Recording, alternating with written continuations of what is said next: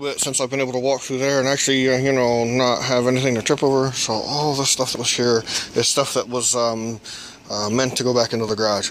Okay, so like this is all my Honda part bucket, like all my nuts and bolts and stuff from when I had my Honda.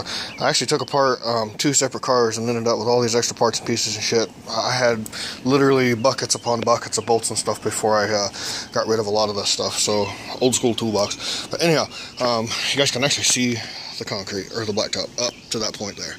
So that's all stuff that's got to go different places. But I've got a couple mowers over here. There's Dylan's.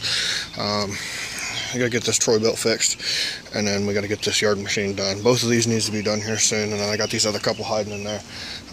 They're just under there for the moment. I'm like, keep some of the weather off of them for the moment.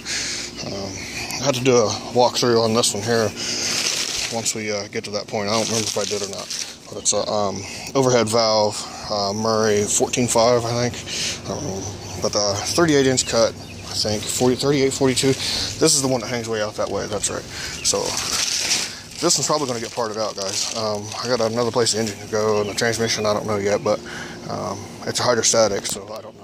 We'll have to see, you guys, see what it looks like. But yeah, just moving right along, guys, moving all this shit around. I'm trying to get enough room around the truck so that way I can work on it. I'm trying to get it done over the next couple of days here. Hopefully, you know, a day or two, maybe one real good day. I'm hoping tomorrow. I'm going to come out here, bust my ass on it, try to get through as much as I can, and get this thing freaking running.